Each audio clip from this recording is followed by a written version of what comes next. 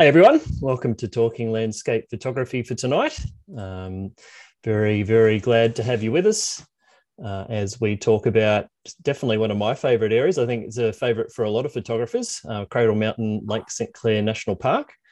And, you know, Nick, how long have you been shooting in that area for? Oh, well, as long as I've been taking photos, I suppose. It sort of draws you in. But, going through my more recent photos for tonight, I don't shoot up there as often as I probably should. There's probably a few reasons for that. I like to sort of get to all sorts of different places. But the Cradle Mountain area is not something I've particularly concentrated myself on. Yeah, ever since I started taking photos, it drew me in, and it draws lots of people in. It's one of the most visited places in Tasmania for tourists and that sort of thing, up there with Freycinet National Park and the Port Arthur Historic Site. So it's one of the big, what do they call it, the big four? What's the other one? Strawn, I suppose. Something like that. Yeah, Southwest, I suppose. That's a pretty big park. Oh, big park, but not a big touristy sort of area, I Oh, suppose. yeah. Yeah, Port yeah. Arthur would be in there. Yeah. No, Port Arthur's definitely there. But Yeah. we thought we'd do a show on the area, and I think the way we're going to run it is we'll sort of talk about just around the Cradle Mountain area to start with, and then we'll probably have a look at the Overland Track, which Luke's done a few trips on, and we'll lead the way with that. But looking forward to sort of showing you around the place for those that haven't been. I assume most that are watching have been there, but you might pick up a few extra tips and stuff along the way and enjoy, I suppose. Yeah, exactly. What have you been up to, Luke? Well, I just went out last night photographing the aurora, actually. It's a bit of an exciting evening.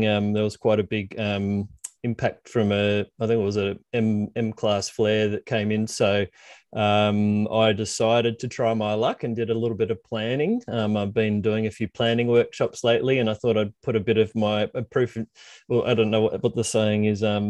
My money where my mouth is, perhaps. Yep. And went out to. I decided after all the planning I did that Coles Bay was going to be the place to go, and which is a 3-hour drive from Hobart. So it was a nice little adventure, dodging all the wallabies and possums and everything else that likes to be on the road at that time of evening. Don't recommend it, but when there's an aurora on, you got to go for it when you can. And so thankfully it was a pretty clear evening, initially at least, and then I knew that the clouds were going to end up coming through, and it did. About just about 11:15 it started to really cloud over, and I stayed around till midnight, but it was really just too thick to do too much with it after that. So it was not an amazing show compared to some of the others, but it wasn't too bad at all. Certainly got up over the lower mountains of the Hazards Range. And if you follow me on socials, I've posted a photo of that so far. It was a bit of a quick edit. I've got probably some better images to come, actually. But it was quite an awesome little adventure. Oh, nice work. I didn't get out because I couldn't drive 3 hours, and also you might have noticed from my voice, I'm actually a bit ill, and I have been for a few days, and I've had a few days off work, so I'm not 100%. And if I start coughing, I'll try and mute my button, and we'll go from there. But I'm definitely not 100% at all. So excuse any nasty noises you hear from me. But it was too cloudy down my way for aurora shooting, and like I said, I wasn't going anywhere anyway. But well done on planning through, Luke. That's your one of your big strengths, and you've done a couple of workshops lately doing planning. Yeah, I did a planning workshop. I was on the Sony Scene website, and you might have seen a bit of promo that I did if you follow me on socials. I really enjoy planning. I think it's probably because I'm actually a highly probably disorganized and late person a lot of the time, so I need to make sure that I know what I'm doing, so I turn up and do the right thing. But I mean, there's definitely a huge advantage in terms of planning and getting yourself in the right place at the right time. So keep an eye out for an advanced planning course that I'm running on Zoom a bit later in the month, and I'll certainly be putting that out through socials. And so I've done a basic one, was the last one, which was sort of covering a whole bunch of concepts, and this one's really going into a lot of detail and a lot of the tools that are really kind of specific tools that can help you really narrow down and get yourself in the right place and really be sure about it, which is it's pretty amazing that we've got the tools and technology now to be able to do that, and really quite reliably know what's going to happen. So there's no excuse, everyone. You should be nailing everything all the time. No, it's always good just to go out anyway, but yeah, it certainly can help if you know what you're doing. So have you been out doing much shooting, Nick? Well, certainly not while I've been sick, but before I got sick, people might remember last week I wasn't around. I actually was on my way up to the north of the state with my wife for a getaway for a few nights, which was really pleasant, and we had a great time. But she was actually playing golf, believe it or not, and I'm not a golf person, and she is, and so I let her do her golf thing for 2 days in a row, and while she was doing that, I went off and did some photography. So I actually went to 2 totally new areas for me that I sort of scouted around on Google and thought, oh, that looks interesting. I wonder what might be there. And I was pleasantly surprised with both of them. And I was really lucky with the forest area that I went to in the northeast that I got some mist. It was very wet as well. I did get, it was difficult to take photos, but I got some beautiful mist amongst some silver wattles and myrtles, and the wattles are a bit unique to me. Well, not unique to me, but they're older, twisted sort of wattles that you don't see much of unless you go scouting around. And I was very fortunate to come across some of those. So that made me happy. If you're on my Instagram, you'll see a photo of those those wattles. There's a few shots yet to come, and had a look at some sand dunes up that way as well, which was very interesting. Yeah, I did see the one that you had with a little pool there or something from the recent rains, was it? Yeah, it was really cool. There was at the base of the sand dunes was pools of water that was fresh water, and they were full of tadpoles. So yeah, it was a really interesting area actually, and I'll go back there at some other time in different conditions and have a look at it. But really good fun. So yeah. That's pretty cool. Yeah, no, well, that's it's always good to get away, and hopefully those in at least New South Wales now can start to get out a little bit further as well. And I've seen a few people I follow on socials being able to get out for some shoots, which is really encouraging to see. So hopefully things are opening up sooner and sooner, and we can be all back to normal within a few months, hopefully. Unfortunately, I think there was a COVID case come through Tassie, so just today. So we don't know if we're in lockdown tomorrow or not, or what's going on. So we'll have to wait and see on that one. But it's part of our life these days. So it might be Tassie's turn next. Who knows? So this bloke escaped from the quarantine hotel. He came to Tasmania without what's called a good to go pass. He tried to get in a couple of times already without one, and he flew in without a pass. It was at night, so he couldn't be flown back immediately.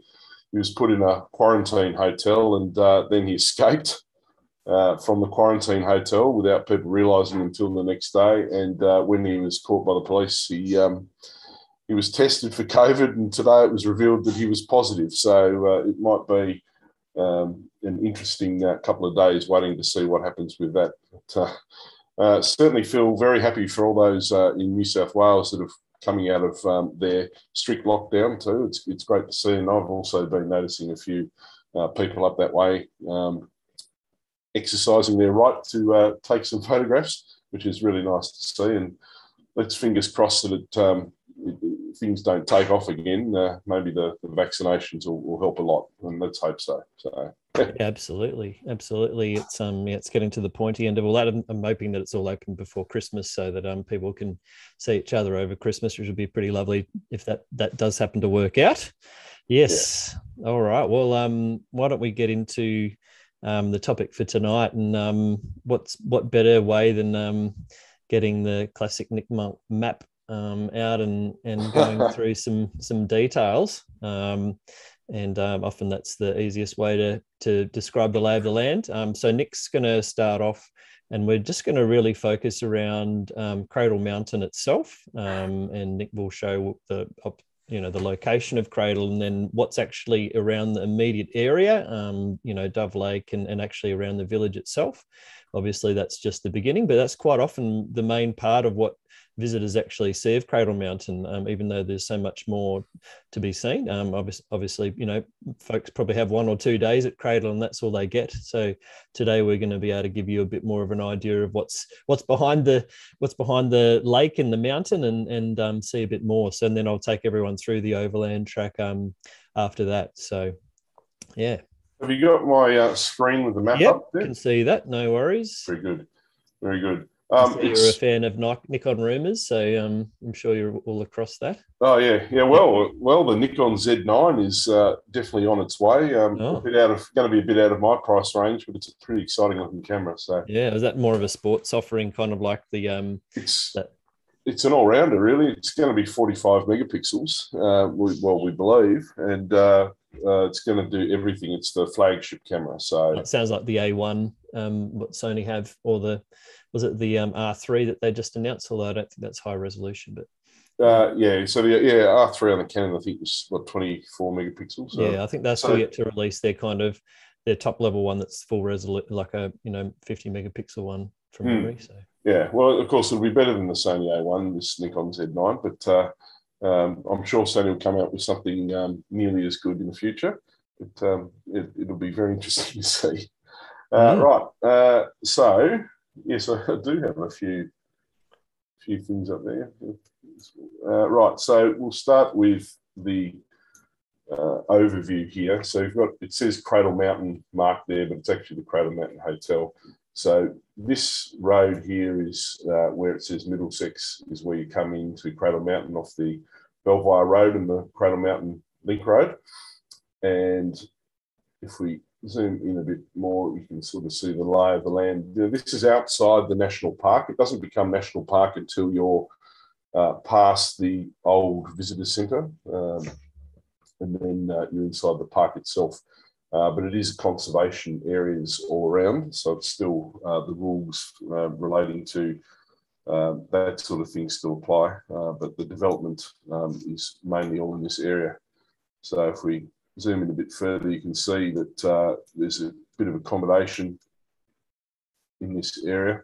And down the bottom here, we've got the new Cradle Mountain Visitor Centre, which is the gateway into Cradle. And clearly the car parks there, and you can see they cater for it's quite a bit different to what it used to be. If folks haven't been there for a couple of years or so, it's changed quite dramatically, actually.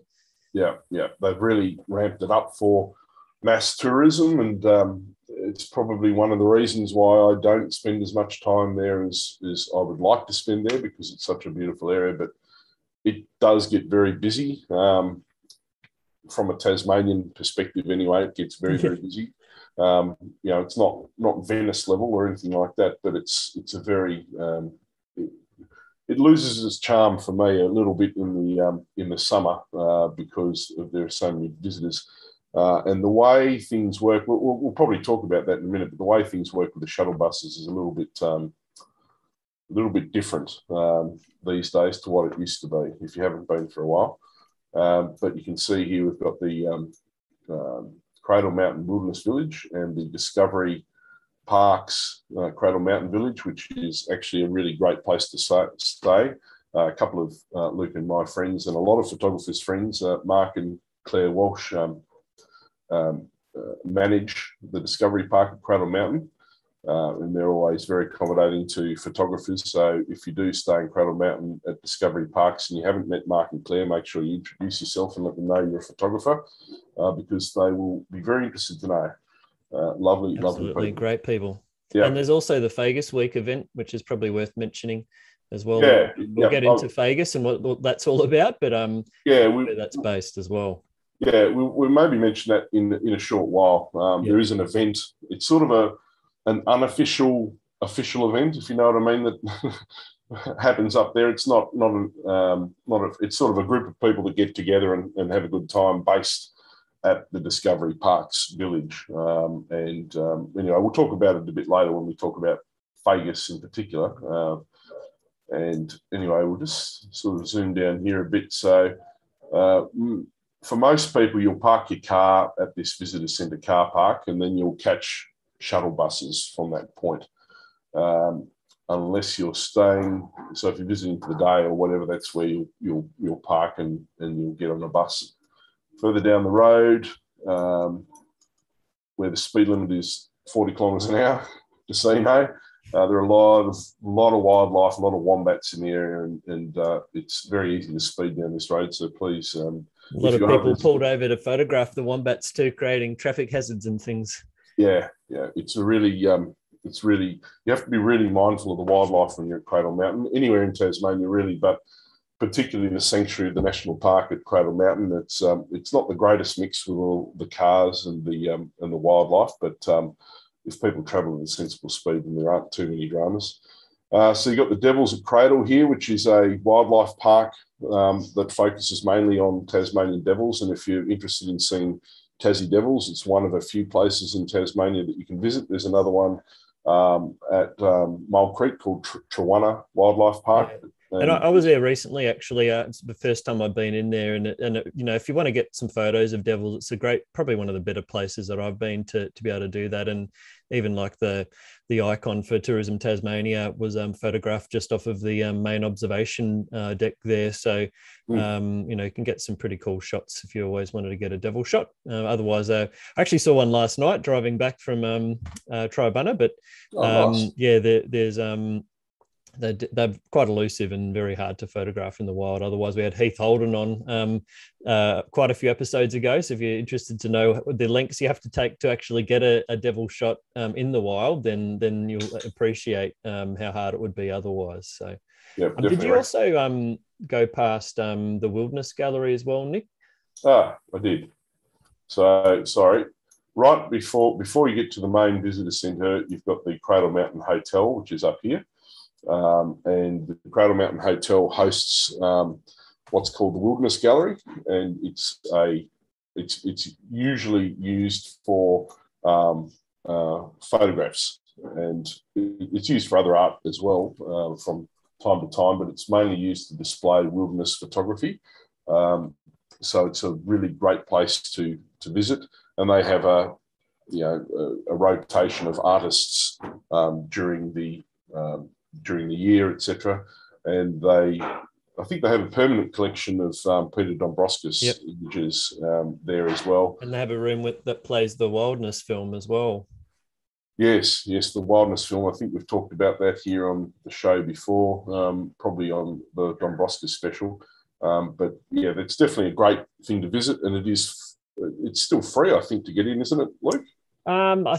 Depending on how lucky you are, sometimes if you're staying at the hotel, it's definitely free. But sometimes they do actually ask for to pay something, or if you buy something in the gift shop, then they sort of waive the fee, I think, as well. Gotcha. So I don't know if it's free or not anymore, but it's even still. I always loved going in there just to get a little bit of inspiration. And I think the main reason they put that, and it's probably what you reckon. I reckon it's one of the best. Between that and maybe Wild Island is in Salamanca, the best sort of landscape photography gallery in Tasmania.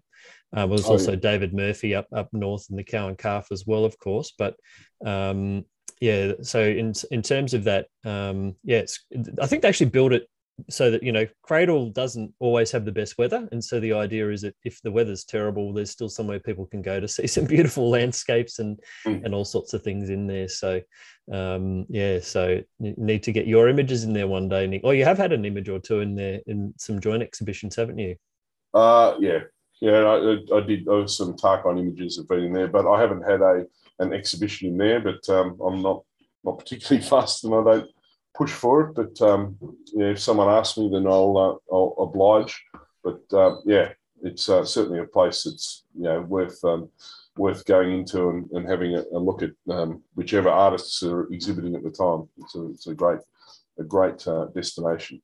So if we go back down past Devils at Cradle, and we have the other sort of large area, which is the Peppers Cradle Mountain Lodge, which is probably the lodge that's or the accommodation that's best known. As it says, it's a large lodge, a hotel, but it's also the place where the pub is, the bar, and there's you can get a good meal there. There's also a restaurant, a proper restaurant in there. I think it's the Highlander restaurant. Yep. There's also a photograph there that more of probably an Insta famous sort of photograph from the end of the dam pool there that you look across back towards Peppers, and it's generally looks best in the snow, but you'll see a few frames of that as well. So it's quite a photogenic spot in its own right, but obviously nothing like actually being in the park. Yeah. It's a lovely lodge, and the accommodation ranges from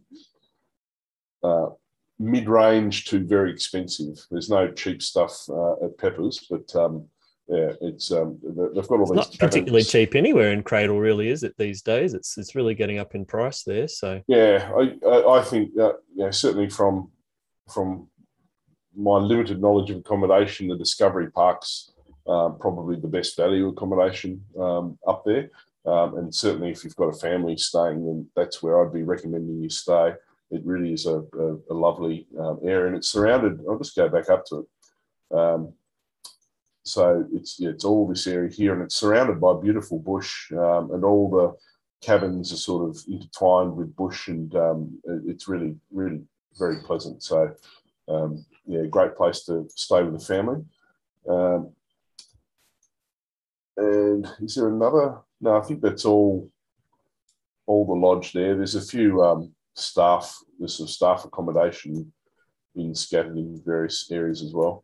If we go down a bit further, you've got the Cradle Mountain Interpretation Centre, which I call the old visitor centre. Before the second oldest, the one that's been demolished.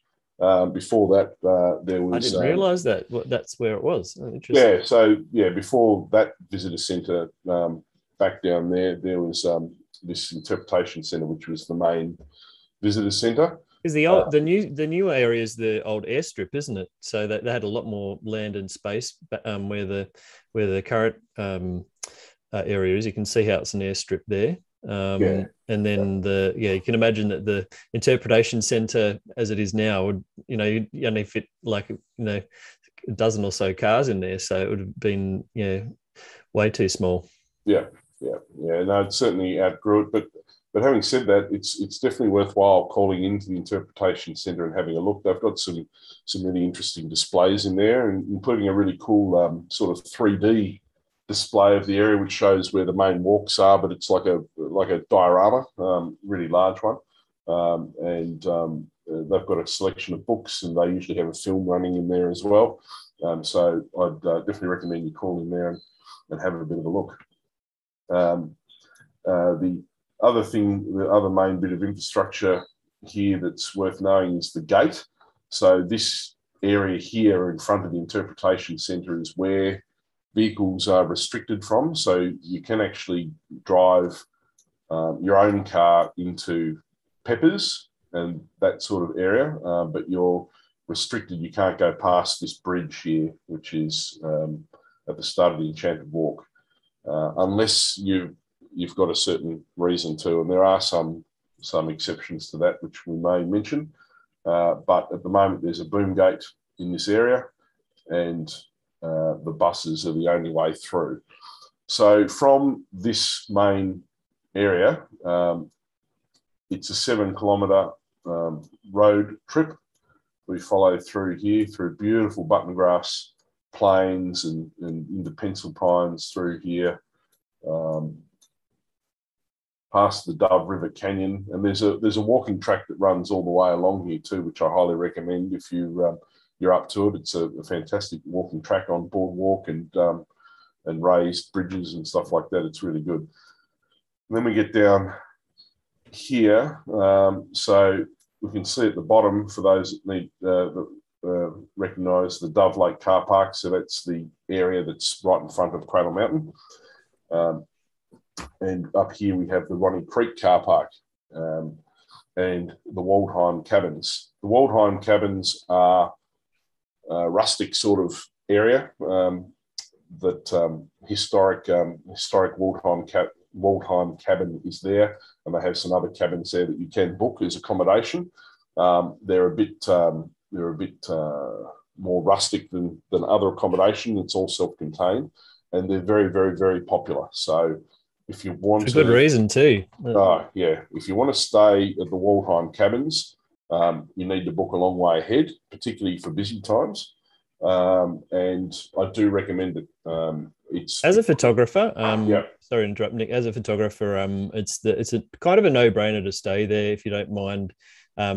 It's pretty basic facilities. I mean, they're sort of more dorm style sort of rooms. It's got a full kitchenette and everything, but there's a shared amenities blocks. So it's not luxury by any means, but it's definitely all you need. If you're on a photographic mission, it's perfect. But the great thing about it is because it's nestled actually inside the park itself. It means even if the road might be closed because of snow for other people, but they still might let you in because that's where you're staying, and you need to sleep somewhere. So there's plenty of good reasons, and I'm sure you'll just go into also about some of the walking tracks around Waldheim as well, Nick. Yeah, we'll go back up to talk about the walking tracks. We're just sort of overlaying it at the moment, but the other feature down here, so that's on Connells Avenue, which comes off here, but the other feature here is the Ronnie Creek car park, which is a great place to stop, park your car and then have a wander around. You can see there's a bunch of creeks that come into this area in the Dove River. There's always wombats and stuff around this area, so it's a great place to stop and sort of get your longer lens out and follow them from a distance. But it's also the starting point of the Overland Track, so that's where the bus stops. People get out with their packs and take off from that point. So if you need to know where it is, that's where it is. And if we follow the road a bit further down, it's another probably K or so. Oh, I'd say it's a good 2 to 3 Ks. Yeah, probably about a half an hour walk, something like that. Yeah, which you need to actually know this at the moment, because I'll go into the car arrangements and the bus arrangements in a second, but at the moment, this is the destination most people want to end up at, the Dove Lake car park, and you can see right now there is no car park there anymore. It's been taken over by construction, and they're constructing a Dove Lake Visitor Centre, which I won't get into the controversy of it too much, but it's meant to be. It's an observation shelter, not a visitor centre, though, isn't it? It's not actually going to have any sort of staff or anything as such. I think it's more about just having a shelter that you can look at the view of everything from and not have to brave the elements, which I think being in a beautiful, pristine wilderness is what it's all about. But anywho, yeah. No, you've put that very diplomatically, Luke. Anyway, people will say, well, it's replacing a car park, and the car park was there, and that was an eyesore, etc. Yes, okay, all those vacuous arguments from vacuous people, but anyway, you'll be able to sit in there and not get cold fingers while looking at the mountain that you probably won't be able to see because it'll be covered in cloud and rain like it normally is. But what do they say? 30 days a year or something. I don't know how accurate that actually is. It's a 300 days a year it rains. Oh yeah, that sort of figure. But you do get to see it from time to time. And as we zoom out, of course, we have the absolutely magnificent Dove Lake and the surrounding lakes. And so we've got Lake Lilla here. Lilla? Yeah. Lake Lilla. Wombat Pool, Crater Lake, Lake Hanson, Lake Wilkes, and then, of course, Cradle Mountain itself. So the magnificent view that you get of the cradle in Cradle Mountain, the classic view, is generally seen from the start of Dove Lake. We might go back up to start what walks you can do, and then come back down to this area before we take off on the Overland Track. And go back up to here. So the start of the walks, now there's all sorts of grades of walk you can do at Cradle Mountain. There's walks that are suitable for people that have mobility issues, and there are walks that are suitable for much more hardcore walkers, or walkers that are used to walking on off boardwalks and more on sort of mud and rock and that sort of thing. So I'll try and say which ones they are as we go. But if you're not much of a walker, I guarantee you there's still some absolutely brilliant stuff to see at Cradle Mountain with a little bit of walking. It's just superb. So we'll start at Peppers here. And probably the easiest walk for the whole area is the Enchanted Walk, which starts here at the bridge or at the back of the Peppers. And that basically is a boardwalk and hardened track walk that just goes round in a loop here, and then back to the back to Peppers. And what you'll see there is beautiful the Pencil Pine Creek, lined by pencil pines, and lots of other Tasmanian natives. Just a brilliant little walk. If it's snowing, that would be the definition of enchanted. It's just beautiful. So if you're not into much walking, I highly recommend that, and you'll find yourself stopping every few meters to take a photograph. It's a really beautiful area. And if we go a bit further up here, so again off the back of Peppers Cradle Mountain, it's marked here as the Spieler Track, which is actually a larger track, but this loop where we've got the King Billy tree here, that's called the King Billy Walk, and there is some uphill and downhill on that walk, but you'll see some of the most beautiful forests. It's just a wonderful myrtles, and then King Billy, particularly King Billy's up in the top area here. Very, very large King Billies. They're just magnificent trees. I guarantee your camera will come out every 5 seconds on this walk as well. It's just a magic place, and if you're lucky to get it with a heavy mist, it really is a fantastic area. And if you want a slightly longer walk or much longer walk, you can take the Spieler Track, which sort of skirts around the edge of the forest. But that's not up to the same track standard as the King Billy Walk, so just bear in mind you might need decent boots to walk around there, whereas the King Billy Walk is a almost entirely boardwalk with some steps and uphill, but it's hardened. But yeah, the Spieler Track isn't. If we head over here, right at the bridge here is a beautiful cascade. We might even be able to street view it. Yeah, so you got the, I'll just see if I can, no, it's not going to let me. Oh, there we go, it's better.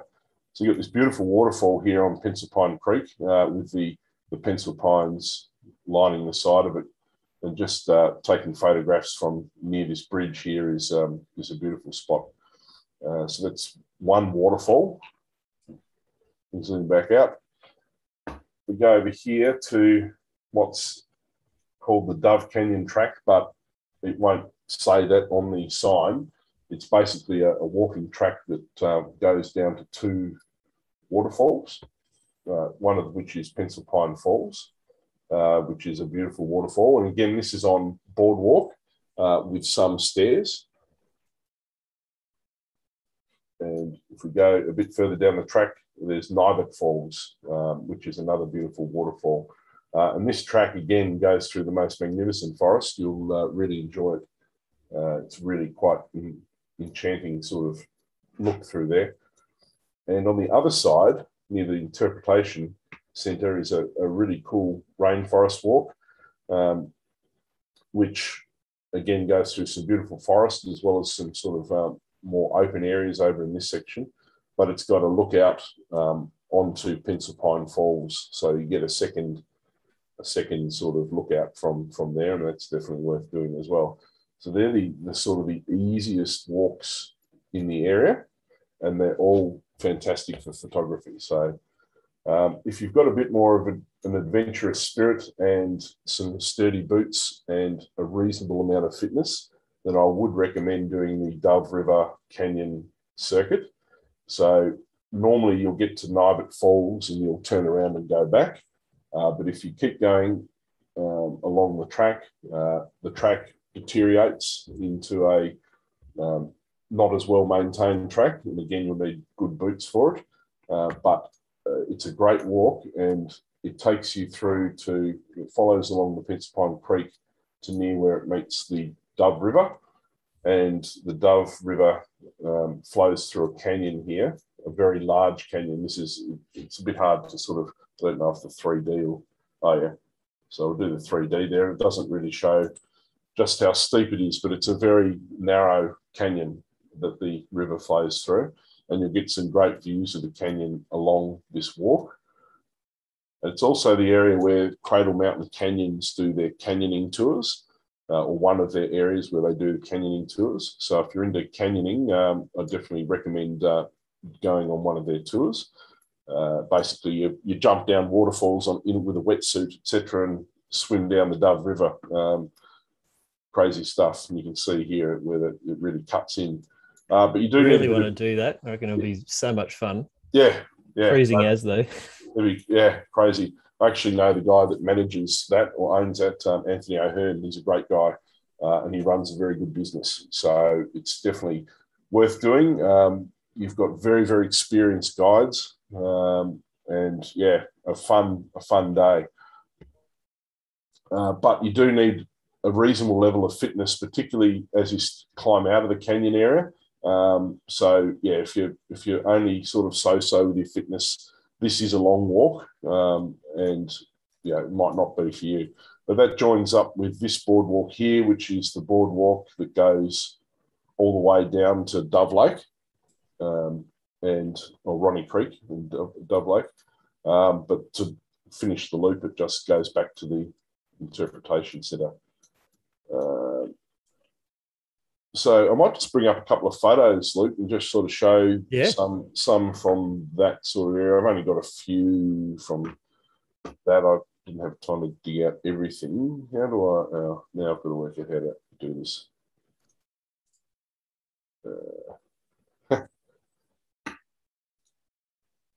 How do I oh no, here we go, new share.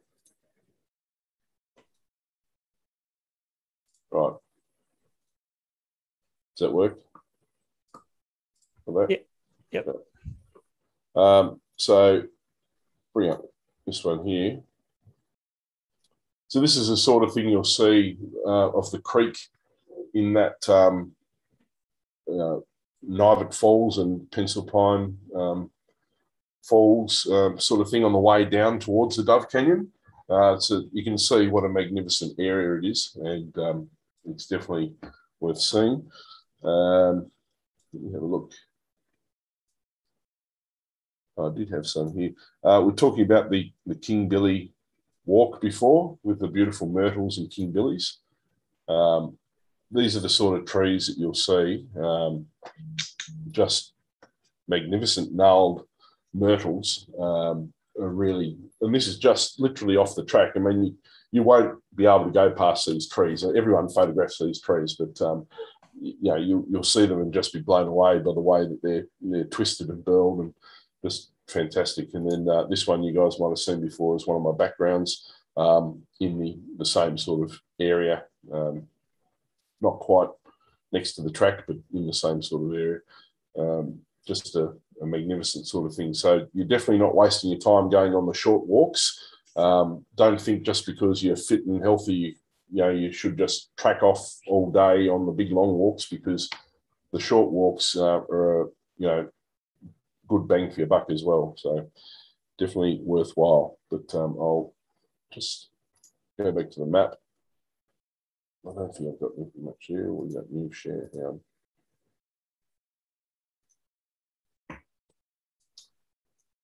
Right, so if we head down towards, where are we? That's myself. Down towards Ronnie Creek. So at Waldheim, I'm not quite north there, am I? There you go. So Waldheim is on the edge of a forest called Weindorfer's Forest. Gustav Weindorfer was one of the pioneers, or was the pioneer in the area in the early 20th century. And he built Waldheim Lodge, and the forest is named after him. The forest behind him is named after him. And this forest there's a very short walk here called the Weindorfer's Forest Walk that I'm just goes around in a circle there.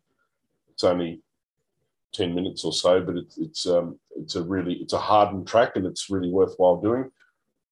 Some beautiful trees in there, and you're getting into the fagus in this area. So you've got myrtles. I think there's some Kimbillion there, but a lot of fagus trees as well.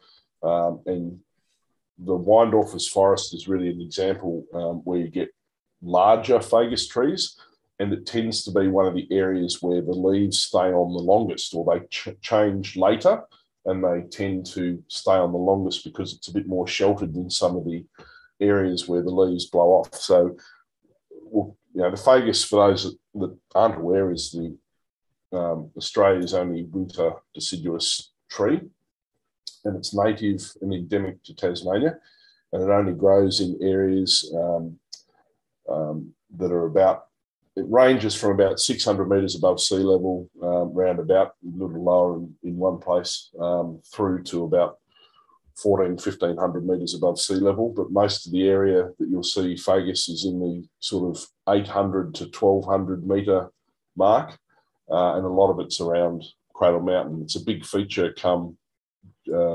April, towards the end of April and into May.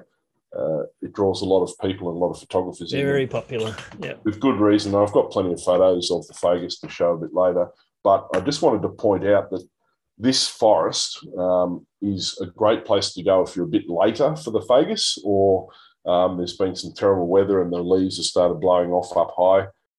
This is a great place to see fagus in a more sheltered environment. And having said that, there's a great track here that's not for the faint-hearted. If you are not into mud and you're not into slippery tree roots, don't do it. I thoroughly recommend full walking boots that are waterproof, or gum boots, for doing this track, because it's a bit of a nightmare. But the Hounslow Heath track will take you through the best of the forest. It's really worth doing. And yeah, I actually recommend gum boots if you've got them, because it's very often waterlogged, and you'll be in water up to well past your ankles for sure. Yeah. And also you might say, I mean, it continues around as a loop, but really, if you can sort of see there the extent of the forest, and if you walk to the top and back, you've seen sort of most of the that beautiful fagus forest through there. Yeah. So it changes as you gain elevation. It does go uphill, as you'll be able to see from here. It's there's an elevation gain. So Waldheim's down here, and you can see that it does go uphill onto this ridge, which is Hounslow Heath. But we'll go back to the normal view. And I do have some shots from that area to show. And it does go in a loop. Once you get up the top, there's some beautiful fagus bushes sort of up the top here that sort of stand out on their own. And they're really quite pretty with a view over to Cradle Mountain. you can get a fair bit of snow up here as well.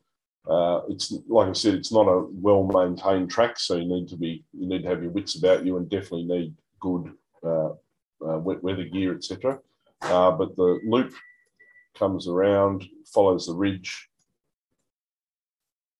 over to here, and then it loops down this ridge, and then it comes back through this valley here, which is called the Maryland's Track. And this track is, again, extremely muddy, not maintained, but if you're into particularly pandani plants, it's probably, you'll be in heaven. It's one of the best places to see huge pandanus. I think muddy's probably an understatement too through there. And apparently I've heard that it's really in bad shape at the moment as well. So I think they're even discouraging people from even going in there just based on how difficult the going actually is. But you know, if you're an intrepid photographer, it's not that you're not allowed to go in there. It's just trying to minimize the amount of damage, but certainly not for the faint of heart. Yeah, if you're sticking reasonably to the track, I don't think there's a lot more damage you could do. But yes, look, the start of it just past Waldheim. So you got Waldheim here. If you went along here and you got through to this sort of area in front of the trees, you'll get a taste pretty quickly for what it's like underfoot. It's pretty bad, but it's a beautiful area. You definitely got to watch out for snakes in the area if you're there, particularly in the summer months. It would be snake heaven through there. But yeah, really, really beautiful. But from Waldheim, you can start the track, not the Maryland track, but this track here, and it's boardwalk again, and it'll take you down to this junction here, which is you can see the Overland Track, and if we just zoom out, you'll see where those tracks go. So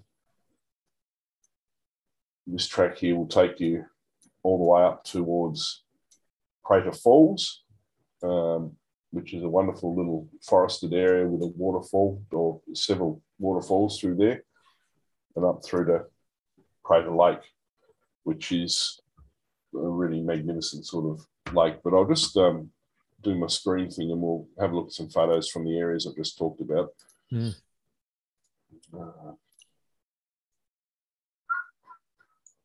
So start with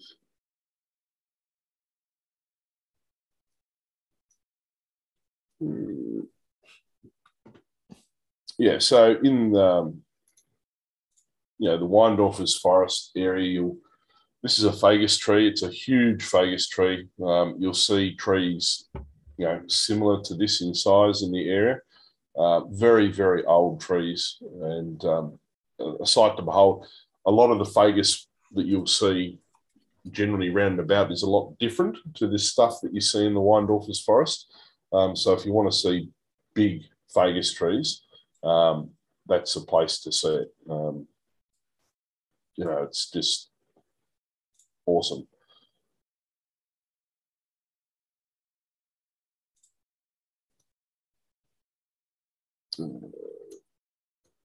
Of course, you get the pandani in amongst the fagus. It's just a beautiful sight. Look out for my little friend, the pink robin, around Waldheim.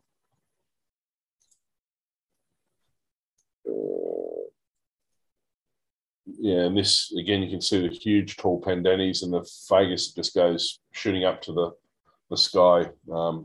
It's a great thing. The Maryland's track is, I think this is my background, but you can see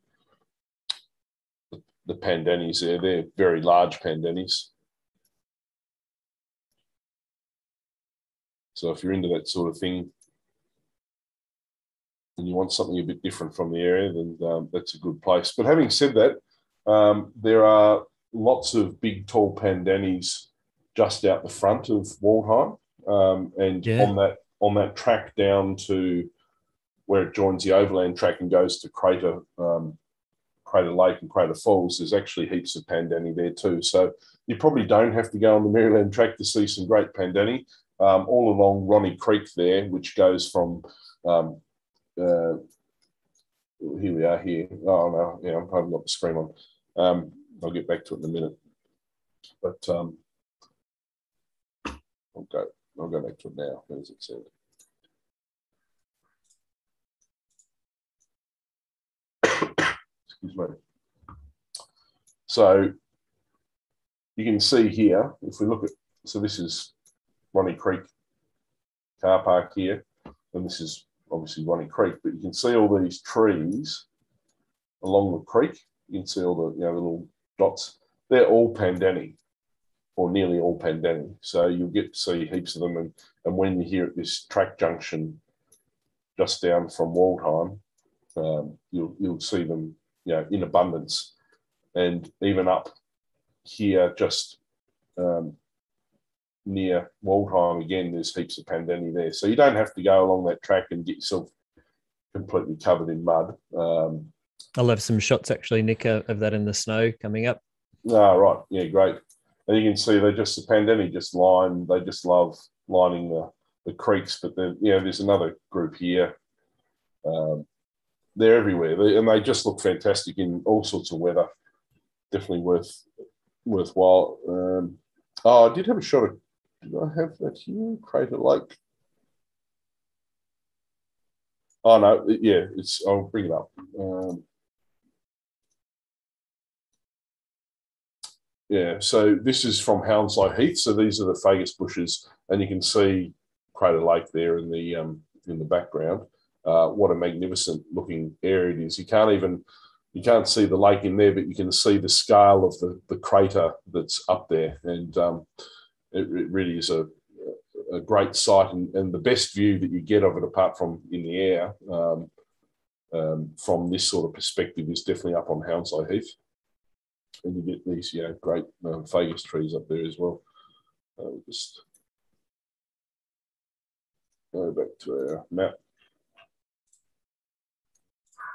Right, so let's get to the crux of things. Dove Lake. So the main walk that people are directed to or encouraged to do at Cradle Mountain is the Dove Lake circuit, which goes clearly around Dove Lake.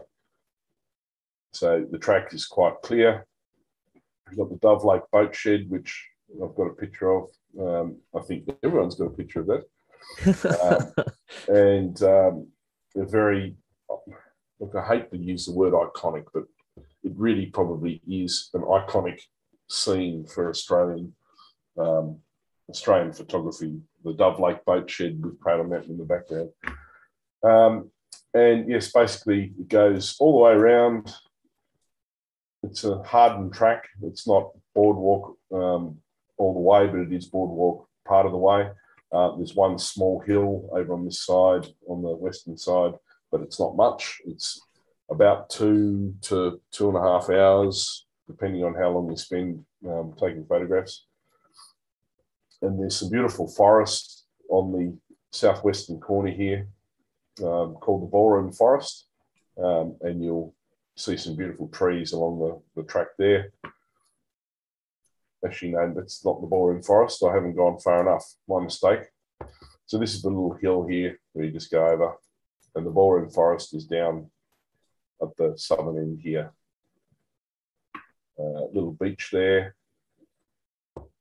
Just a fantastic spot.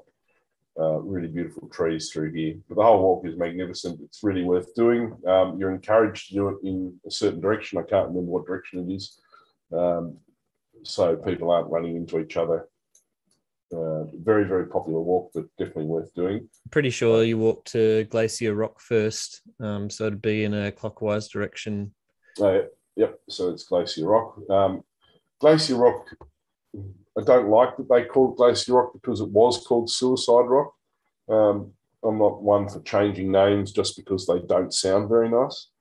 But it was probably... It's not very good for marketing, Nick. Come on. Bloody hell. Sorry, look, I'm just having a bit of a joke with myself. It's a bloody big rock. If there's anyone that appreciates dark humour, it would be you, I think. So. Yeah, look, it's a bloody big rock. It's a nice look out and don't fall off it. There's a fence there now anyway. I think like there always is with these things. So yes, come this past Glacier Rock and do the circuit. It's great. So definitely recommend it. There's a branch off here to it's called the Lake Rodway track, and that'll take you to Lake Rodway, funnily enough, which is quite a long way away from this area. But it'll start taking you uphill and over a mountain here called Hanson's Peak, which is not an easy walk. If you're fit, got a chain, hasn't it? So easy. If you're fit, it's fine. If you're not fit, it's not fine. It's got a chain section that you got to pull yourself up, and if the weather's bad and you're not really confident, then don't do this track. But it's on the way to a place called Twisted Lakes, where Luke will have a shot of Twisted Lakes, I'm certain. It's a magnificent little collection of lakes that are surrounded by fagus, extremely photogenic. And if you do have the ability to get there, then I definitely recommend it.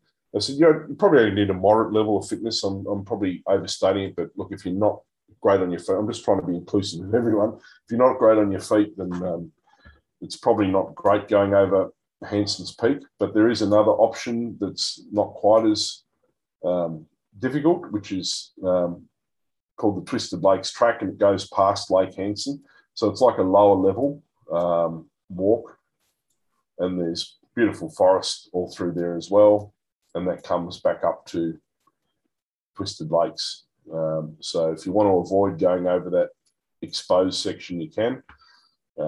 Both tracks are very photogenic and worthwhile, particularly at Vegas time, but any time. And I'll add to what Nick said too, in the sense that one day, like if the conditions are beautiful, it can be an easy walk. If it's all iced up, it could be absolutely treacherous. So certainly the walk up over Hanson's Peak and out to Twisted Lakes can be very, very icy. And so depending on the conditions, you might want to take ice micro spikes. I think it goes without saying, hiking anywhere in the alpine areas of Tassie. We probably haven't spoken about it yet, but and I'll cover it a bit in the Overland Track section. But it's can be very hostile, and quite a few people have lost their lives up there because of exposure and that kind of thing. So you do definitely want to be on top of all of the the right equipment, layering, that kind of thing. Yep, and you see it all the time at Cradle. People that are not dressed properly, particularly footwear. I've seen people in thongs walking up on the plateau at Marion's Lookout, which we'll talk about in a minute, which is just plain wrong. The weather can change at any moment, like Luke said, and even if it looks like a bright, beautiful day, unless you're right on top of what the weather forecast is doing, you might find you've got a big storm that sneaks up on top of you. Cradle Mountain itself is more than 1,500 metres high, and it's a very tall and exposed mountain. Dove Lake itself is at 900 metres. So you're talking an alpine area, and you just have to be really careful. This is a good view, this 3D view. It shows you. Yeah. I'll do that there. It does a pretty good job these days. Yeah. So there's Waldheim down in the corner there, just so we know which way we're facing. Cradle Lake there is just magnificent. So the other options that you have, we'll face south for now. It's a little bit confusing for me. So the other options you have is you can go via Lake Lilla and up to, it says the Dove Lake Lookout. I'm not sure why it's called that, but basically up towards Marion's Lookout here. Definitely worthwhile doing if you've got the fitness uphill. The section between this Dove Lake Lookout and Marion's Lookout, I think that's the section. There's another chain section. So if we zoom in here, I think this area around this rock here, I might be wrong, but about there's another section of chains. So just bear that in mind. This is part of the Overland Track. Once you get to near Crater Falls. Well, depends which way you go. They've got marked it here. But if you come up from Waldheim towards Crater Falls, you've got a junction, and you can either just go up to Marion's Lookout from there, or you can go to Crater Lake, which I definitely recommend. There's a boat shed at Crater Lake as well. And then it goes up and joins up there, and then you continue on up to Marion's Lookout, which is a magnificent place for photography, but a very high plateau, and this is where things start getting serious if you have snow. If it's not already serious lower down, but you can see snow a bit higher up, this is where you'll start getting issues with snow. It's a mixture of boardwalk and sort of gravel, but a bit undulating underfoot, but not too bad. But it is a bit of a heart starter getting up to Marion's Lookout. You can see it's very steep. There is an alternate. It's a bit easier going the Cradle Lake way than the link track, isn't it? So in terms of it's link track's much more direct, but the other way, the Overland Track itself is a bit more of a gentle grade. Yeah, so there's big backpacks. Yeah, there's three ways basically of getting up to Marion's. You either go via Crater Lake and up, or via not Crater Lake, above Crater Lake, or then you've got the face track here, not the face track. Can't remember what it's called, but this one's really steep, and that's got chains as well. Track, yeah, that's the shortcut. That's the quickest way up Marion's Lookout from Dove Lake, but it's also definitely the one that will give you the most puffed breath. But it's still a great track anyway. Not recommended if you're not into bushwalking, but if you're in a hurry, then that's the way to go. And then, if you, let's go back to this view, I think. And then if you continue along Marion's Lookout, along the plateau here, you get great views over Dove Lake, you get great views towards Cradle Mountain. It starts changing its perspective a bit. It's quite bleak up here. There is a lot of sensitive vegetation up here, and it's not recommended that you wander around too much. There's a lot of cushion plants. Excuse me. So please be mindful of where you're putting your feet in that area. And it goes through to Kitchen Hut, which is another hut that's up there. It's an emergency shelter. You can't stay in it, but it's basically at the start of the track up Cradle Mountain itself to the summit, which is not an easy walk up to the summit. Again, you need to be prepared. You need to be fit to get up there. So just bear that in mind. Other tracks in the area. On the other side of Crater Lake, there's the horse track.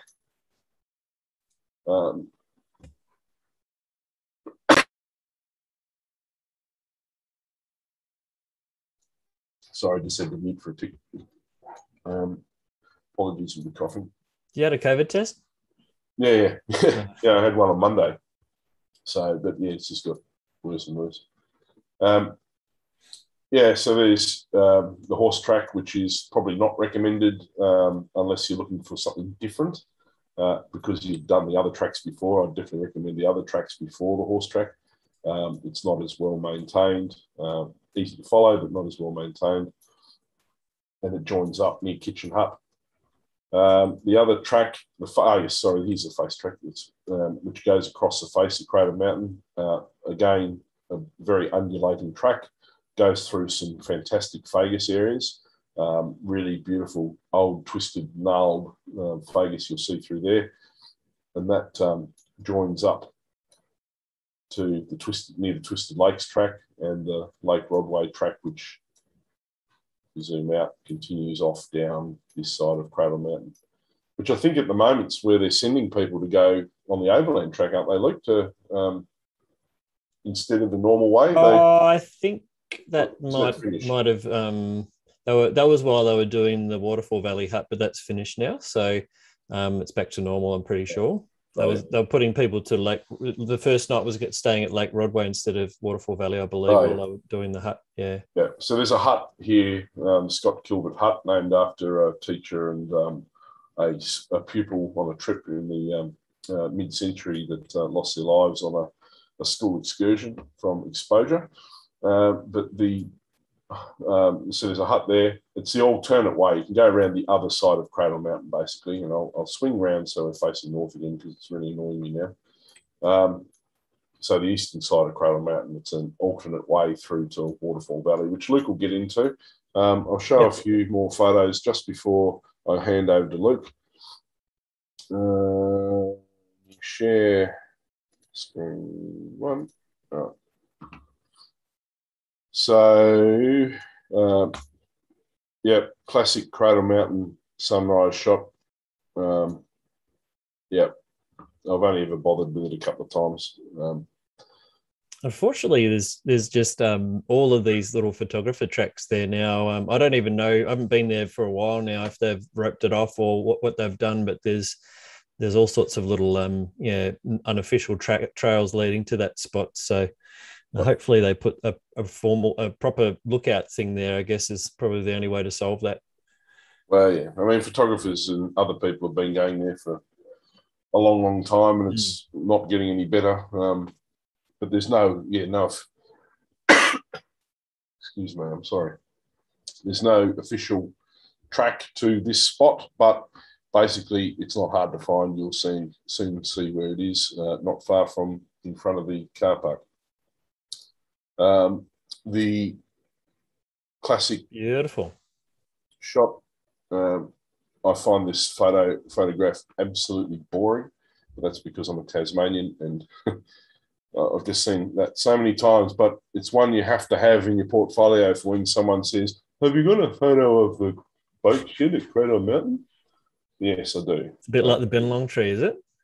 Yeah, a bit like that. It's a beautiful hut made out of King Billy shingles, made by Gustav Weindorfer and his friends. And a wonderful historic hut. I did have probably going to have to speed through these, Nick, if we're going to be able to cover everything. Yeah, I got bored one day. The weather was terrible, and I lit up the inside of the shed. I'd never seen anyone do it before, and I think I started a bit of a trend because I've seen a lot since.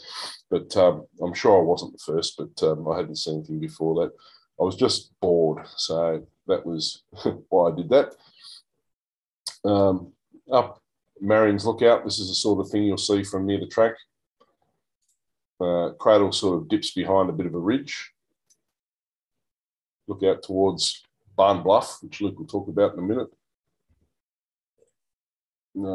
It's the Plateau Creek, which is up near Marion's Lookout, looking towards Cradle. Another one of, did I show that before? Down near the boat shed. I may as well show a few Fager shots while I'm here, Luke. Oh, absolutely. I'll just get them out of the way. Some of these are award-winning, aren't they? Some of them are. It's very kind of you to point out. Some idiot that was up there at Cradle. Who's that? I wonder who schnoz that is. Oh, Luke Brian Tscharke. Fager. I love that. Yeah. Cradle. You had to do it, didn't you? Yeah, I did. It's a good shot of you, actually. Oh, yeah, I'm sure. Yeah. So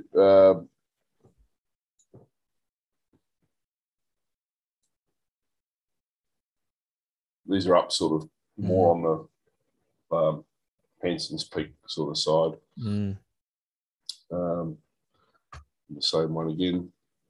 Beautiful. Just you can see how harsh the environment is for them to be having to grow like that. Yep. And look, as the crow flies, we're only a couple of kilometres from Weindorfer's forest where they're growing into huge trees. So this is exactly the same species of plant that grows into trees like that where it's sheltered. So higher up, you get the stunted look. And for a photographer, there's some fantastic shapes and stuff to find. It's worthwhile looking around and seeing what the roots are doing and getting some shots. So yeah, if you keep your eye out, you'll see all sorts of things like that. This is more on the eastern side of Cradle, looking at Little Horn. That's a huge pencil pine. It's just a magnificent tree. I mean, just look at that. That is old as anything. That'd be 1,000 years old, that tree. Just magnificent. Fagus everywhere. Fagus bush. So putting on a show for you that day. Jeez. Yeah. It was just the changeable weather. Was that the same day as the other, those Fagus ones there, or is it a different? What, those ones? Yeah. No, different day. Okay. Same trip, different day. We might have to keep moving, Nick, or else we'll be running over time. Yeah. Oh, beautiful. Pencil pines. Yeah. Well, that'll do me, I think. Yeah. Better bring you on. It's getting a bit monotone. That's all right. I mean, your images are just absolutely stunning. So I'm sure everyone appreciates you going through all of that. I'm just going to share the screen now and just do a quick overview of the Overland Track, and then show some images that I've taken along the Overland Track. And just give a bit of a flavour. It's going to be very hard to go into a huge amount of detail with the amount of time that we have. I mean, in theory, the Overland Track could be its own show, and we may well consider that depending on feedback. I'm always almost worried we're not going to have enough time for Walls of Jerusalem as well. There's so much to see in this area. Anyhow, this is obviously what Nick was bringing up a bit earlier. We've got Dove Lake, Cradle Lake, Lake Lilla, Wombat Pool here. So the Overland Track actually starts at Ronnie Creek, which is a car park basically in this area down. It's a bit more this way, and then you are following the this I think that's it, Ronnie Creek itself, or Crater Creek, and then going up this way, isn't it? That's the track there. Up through there, up over the top. Oh, this way, sorry. And then going up over Marion's Peak. And then we're going through this way past Kitchen Hut, past the turn off to the Cradle Summit. And then we keep continuing down along here, along the side. That's Mount Emmett, or Mount Emmett's just down through this way here. Whoops.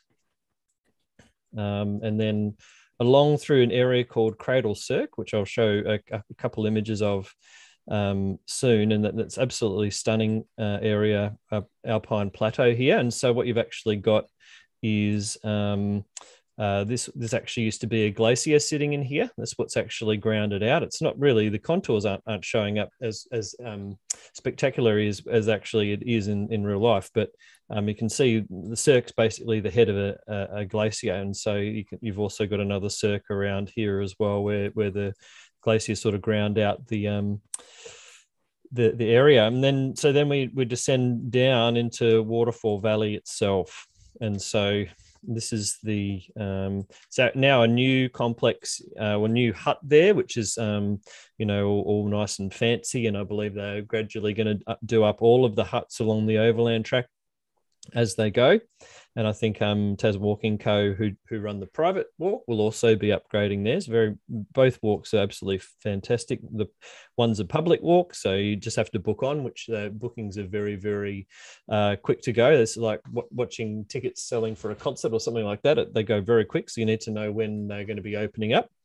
And then you've also got this track here is taking you out to Barn Bluff Hut, which is actually the private hut that the Tasmania Walking Company have. So there are actually two different ways to do it.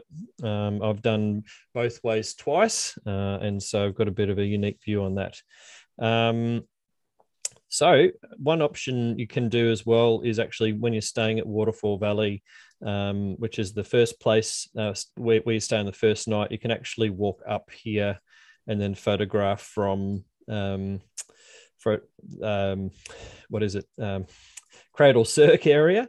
And there's a really, really amazing view looking back towards Barn Bluff. It's probably one of my favorite scenes in the world. And so that's quite achievable from Waterfall Valley Hut, although, you know, it is a bit of a slog uphill to do that. So so that's the first night. So, or the first day, you're basically starting at Ronnie Creek, back here, and then walking all the way along the top here, and then down here, and then down to Waterfall Valley. So it's a reasonable, it's probably, a lot of people think it's probably the hardest day. Your pack's the fullest because you've got all your food in there, and you're walking uphill. Your legs aren't sort of used to all of that. So so that often, you know, people see that as one of the hardest days out of the way, the first day. Second day, you're walking through Waterfall Valley and then across the plains here. It's not as much of an interesting day today, I suppose. It's there's not as many mountains. You're sort of walking more through moorland, and it can be quite exposed. So if there's poor weather, you sort of bear the brunt of it, unfortunately. You walk through here. There's a side track here to a lake called Lake Will. And so you can go into Lake Will. There's some beautiful view across the lake towards Barn Bluff. So that's definitely a side trip worth doing. There's some beautiful pencil pines that sort of line the edges here, and you can walk over to these beaches and things like that. So it is quite pretty.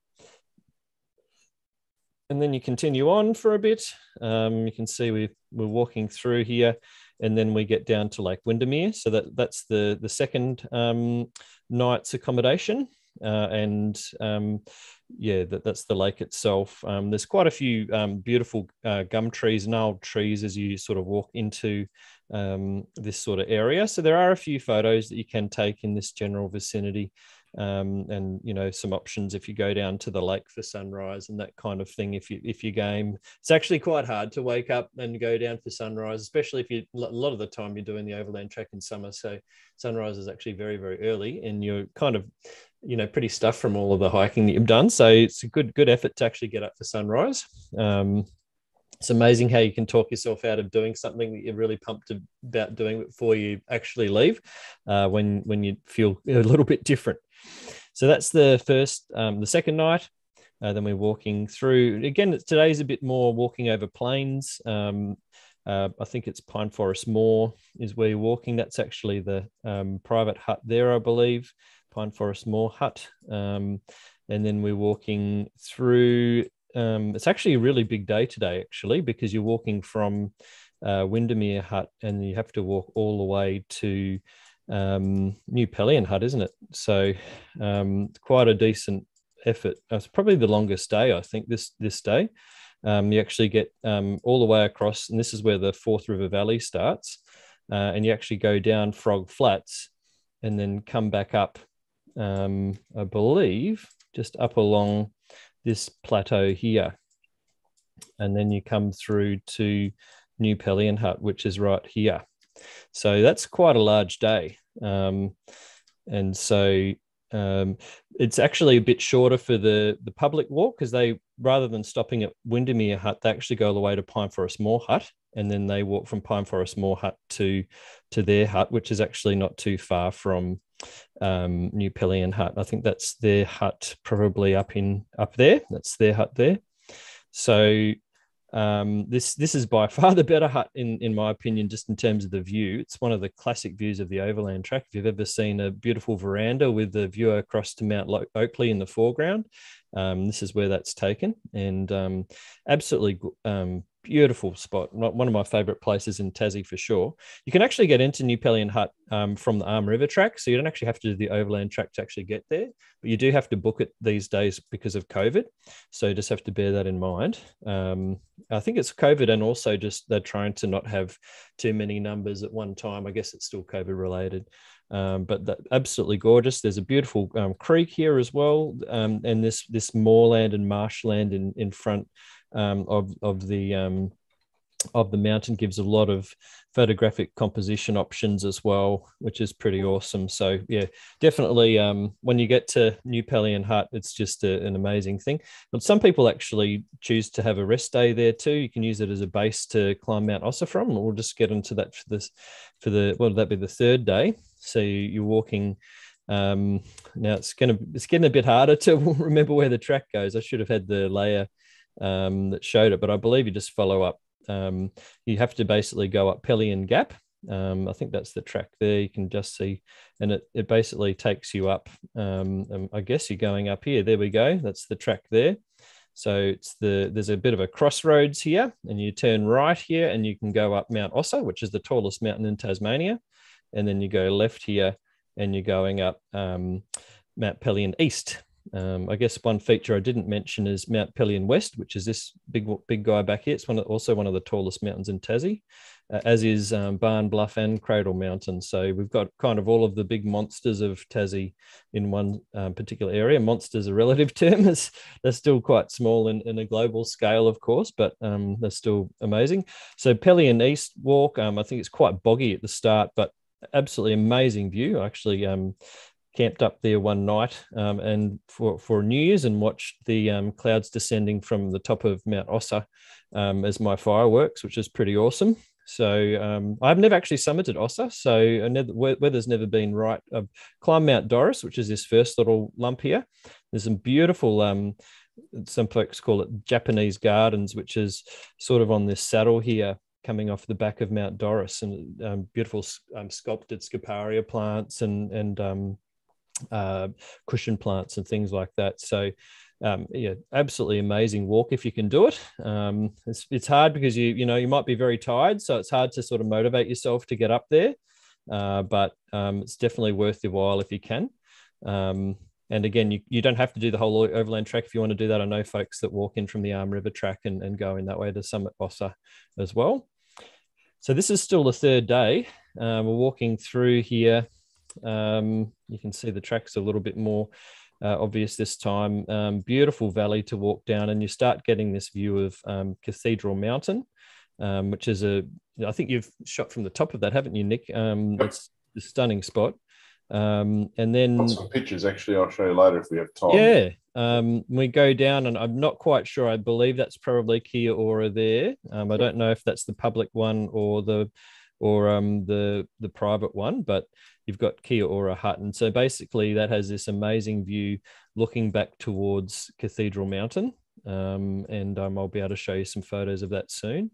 Not quite sure what that is. That's Thetis or something like that. I can't remember. That's not still Ossa, is it? It's the back side. No, that's Ossa. I'm not sure where we're at. Can't remember what that one would be. Then what was it? I'm a bit confused as to where we're actually looking at the moment. Well, that's so we're basically got Cathedral Mountain, Mount Ossa's back here, which we've gone past, and then we're starting to get down towards the Duquesnes now. So we start at Falling Mountain and Mount Massive. Yeah, that's probably it. And then this the next day becomes a waterfall day. So along this river, what's the Mersey River, isn't it? It's got a whole bunch of waterfalls. You've got Dalton Falls, and you've also got Ferguson Falls and Hartnett Falls. So three amazing waterfalls on this particular day as you walk down this valley. And then I don't even know where it's going to be along here now, but there's the Burt Nichols, it used to be called, or Windy Ridge Hut. And it's basically at the base of the Acropolis. It's probably still quite a fair way through here. It's a bit hard to tell because the mountains don't look they're not actually showing up the same as what you normally see them like. That's Lake St Clair there. So it's not a massive day to go in, but I'm assuming that it would be in here somewhere, Windy Ridge Hut. Just can't quite make it out, but that's the last main hut. And then you're walking through and we end up coming to Lake St Clair. And is that Lake St Clair? That doesn't look like it there. Oh, geez. Losing it. What are you doing, look? I don't know. That's Cathedral there. Yeah, it must be it down there. It just doesn't look like it. So that's it. Must be it there because that's that'd be Olympus. Oh, geez, I'm lost now. You have to go back out. Dear. I can't tell where you are. Yeah, I know it's a bit hard with this overlay. Oh well. Then you end up at Mount Lake. Oh, there's Lake St Clair there. Geez. Okay. Oh, look, there it is. Oh, that's. I didn't think it looked like it. I'm getting seasick. Yeah, I know. It's pretty bad, isn't it? You can see a cirque here. This is the Duquesne range here. So I'll show some photos of that as well. So obviously the Overland does a dog leg that I missed somewhere and we ended up in the wrong place. But yeah, I've done a terrible job explaining it. Well, I was all right at the start, but then you can't really see where the track goes and when it goes through the forest. But that's a good sort of summary anyway, because you start off in the moorlands, and as you walk through the trip, you're basically going through forest, and it's absolutely gorgeous. So yeah, there's plenty to see, plenty to do. So it winds all the way through like that, coming down. So I will get to the photos now, because I've done dismally with the map there. So the first day, we're starting off at Waldheim. This is what it looks like in normal conditions, and then in the snow it can look very different. Which one am I looking for here? It's not Warhol, that one. No, I'm trying to find the I thought I had it, Waldheim in the snow. Oh, this one here, that's the snow version of the last shot. So not that one. No, that's some different hut. So yeah, it's not really jumping between the images like I was liking, but there, yeah, so you can see the difference there between the two. This is the bathhouse at Waldheim, so it's quite a nice little composition around the corner there.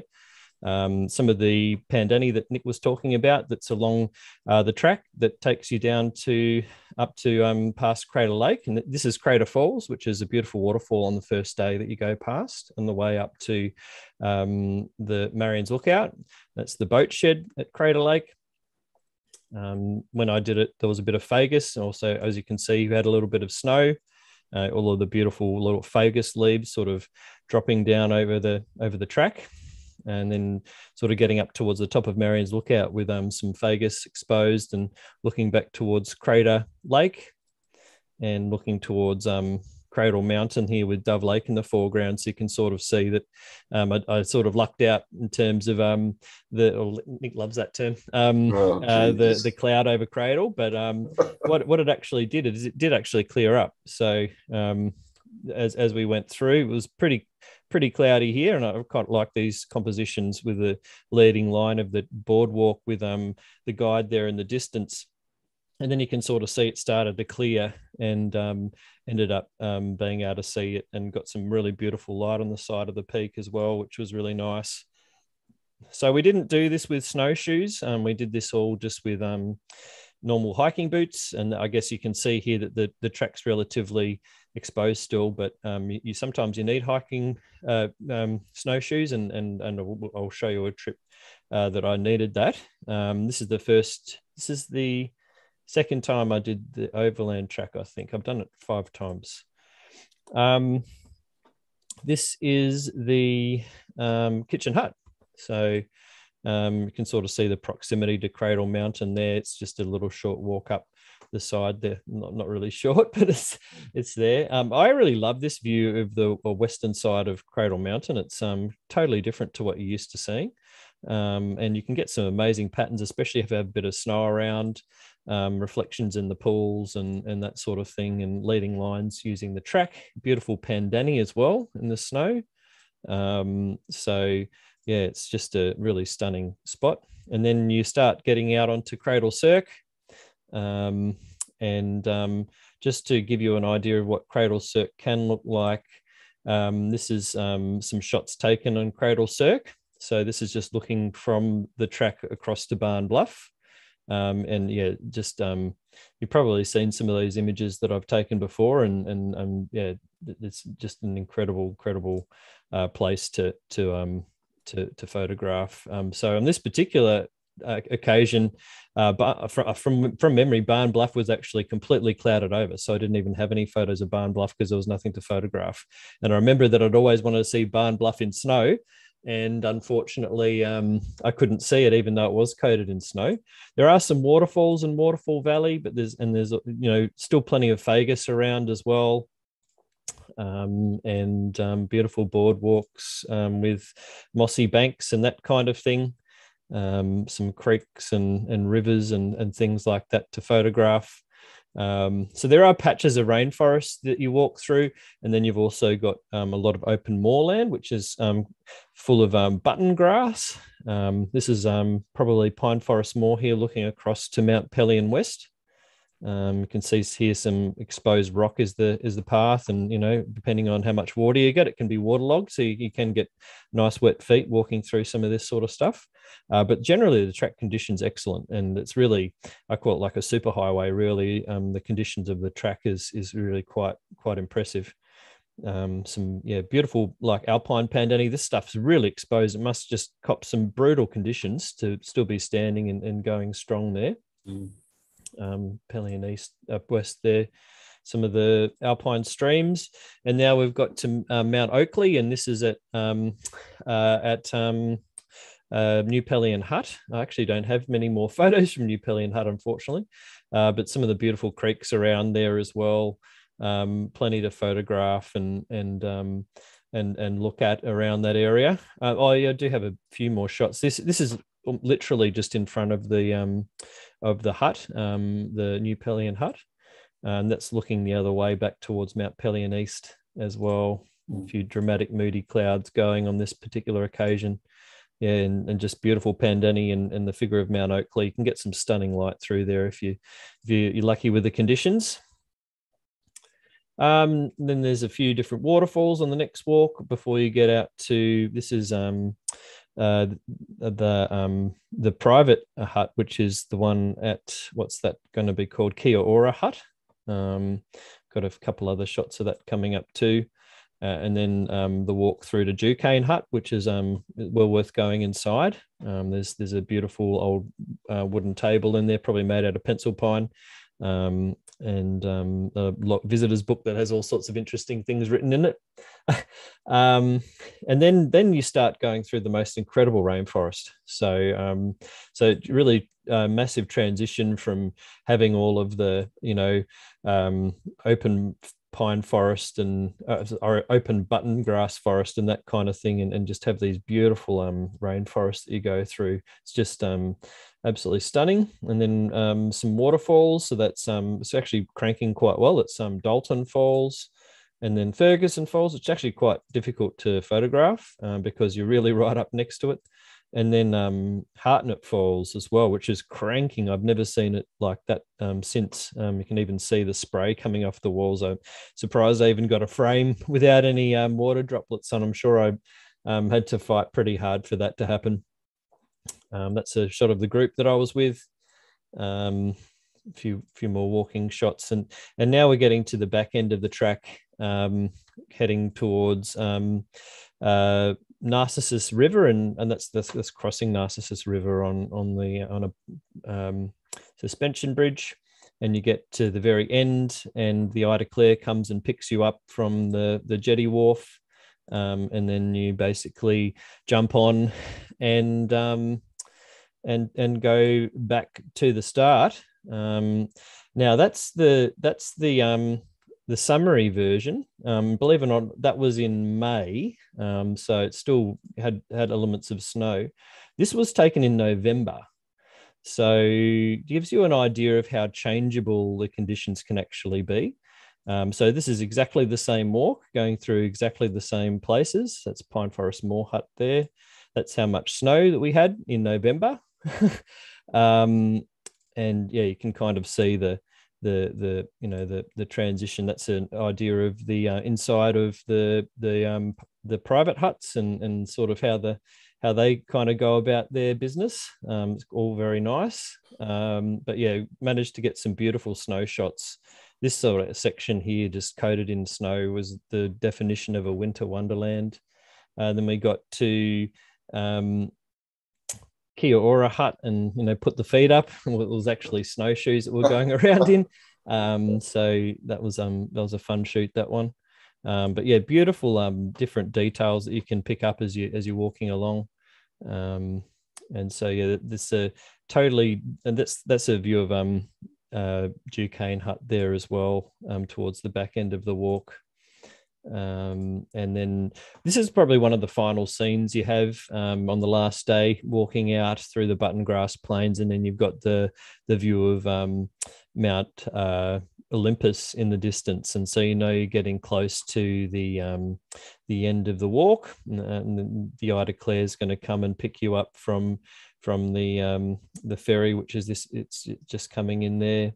That's the view actually on it. And then when you get to the end at Cynthia Bay, you've got the sign there. So I mean, it's a pretty quick. I mean, we could definitely do a whole episode just on the Overland Track, given how many nuances there are to it, and there's plenty of material out there on it as well. But I think if you were to sum it up, it's an incredible experience, but it's not something I would recommend if you're doing it just as a photography journey, because you're going to get, if you spent, say, 5 days shooting around Cradle Mountain versus doing the Overland Track, you'll probably get more from the 5 days around Cradle Mountain. And that's not, but that's not saying you shouldn't do the walk. It's just that the walk is more about an experience than it is necessarily about photography. And the reason I say that, I guess, is you've got those sort of days where you are just going through plains, and it's sort of, you've got a lot of kind of same sort of views and that kind of thing. So there can be quite a bit between, but it's like anything, you make your own photos, and that's part of the challenge, I suppose. And every now and then I'll see a photo that someone's taken on the Overland Track and seen something in a different way than I have. And I really appreciate it. But certainly highly recommend doing it. So don't let me take anything away from that. It's just more about, I think some people go in thinking that, it's going to be photos galore, but it's hard work. And I always say you've got to work hard for it in Tasmania. It's not just, the photos don't just come to you along that experience. And my friend Dex, who we've had on earlier with the black and white episode, he actually did the Overland Track over New Year's, and he didn't see a mountain the whole time. So you can get very unlucky with the weather too. You can get extremely lucky. That's Tassie for you, unfortunately.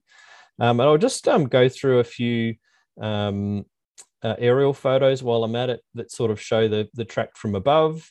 That was me doing a planning shot. This is that's the walls. These are some shots that I took from the actual Cradle Mountain end of things. You can sort of see how the similar features that there were to the Google Maps images. That's the back end of Cradle with Lake Rodway there. The Cradle looks completely different on the other side. Probably not a surprise, but you wouldn't even recognize it really. It's an example of some of the beautiful pencil pines you can get around the tarns that are out on the highlands, and it's the road leading down to Cradle. I was very lucky to get some beautiful light at sunset there, so you can sort of see how it was coming off of the face of Cradle here, looking back towards Dove Lake. Some just beautiful scenes with Marion's Lookout and the side of Cradle. A lot of these probably haven't been shown before, actually, so just thought I would bring them out. And I mean, it's sort of hard to choose sometimes when you have conditions like this, which images you actually go with. It's a pretty amazing experience to be able to get a helicopter flight over Cradle. So definitely, if you're there and it happens to be a bit of snow around or a big dump like this, it's definitely worth finding a helicopter service around. Cradle has a helicopter base there. So get in touch with those guys and try and organize a flight, because you can get some pretty incredible stuff, and it really does make for some very unique views of the area. And then this is looking back more towards Cradle Cirque. We've got Lake Will there with Barn Bluff and Cradle Mountain in the background. Here we've got Lake Will there, and you can see all this sort of line with the pencil pines here are really lighting up beautifully in the evening light. That's probably one of my favorites from that particular area. And then moving back, that's actually Mount Pelion West, and you can really see how there used to be a glacier sitting in there. It's just sort of eaten out by the forces there, and it's actually a little bit of Frenchman's Cap just sitting up in the back there under the cloud. So I was pretty lucky with the cloud, actually, that it's all over there and not over the area I was meant to be shooting. Another view of it from the side on, you can see how that glacier would have been sitting in there. And then you just the sculpted faces of all of these, this area, just absolutely astounding. And, you know, all of those sort of ground off by, that's another big glacial cirque there, where one would have been sitting in there. This is looking more at the Duquesne Range now, which is towards the southern end of the Overland Track. You can actually go up into Pine Valley and up onto the Labyrinth area, which takes you right up onto the Duquesne Range. It's at Mount Geryon there, then looking around to the Acropolis. So it's and you can really see how it's been formed by the glacial action. Another one there. So Mount Geryon's probably my favorite mountain in Tassie. It's very, very beautiful peak. This is a nice shot of it here, just showing the you know, it doesn't really look like Tassie in some ways, or what you're used to seeing in Tassie. It doesn't look like many places, really. It's quite a foreboding sight. Another big glacial cirque there. That's actually Pine Valley there, with the Labyrinth up in that sort of area there. Yeah, absolutely stunning spot. And then we're right down the end and looking at Mount Olympus. And we've got a few different views around there of the different peaks that just seem to go on for ages and ages and ages. Yeah, so definitely very, very special flight that I was able to do, but it gives a really good topographical summary of the Overland Track in that general area as well. And certainly probably my favorite image is probably related to getting some beautiful light over Cradle Lake and the, you know, just using that as a foreground leading into Cradle Mountain. You actually see a little bit of Pelion West there just behind as well, and then all of the other mountains along the Overland Track sort of laid out behind. Yeah, so I think that's most of what I was going to go through. There's just a couple more that I was going to show around the Cradle area, and that was in the snow around Waldheim area. And so this is the sort of stuff that's only within probably half an hour's walk at the most from if you stay at Waldheim. That's the Mount Kate Hut, which you know, was snowing most of the time I was shooting it, but that gives it its own sort of feel. And then just there's a lot of little detail sort of shots that you can make. These are all unedited actually, so I've just sort of pulled them out just for examples. But a lot of pretty cool scenes. That's Waldheim itself, absolutely caked in snow.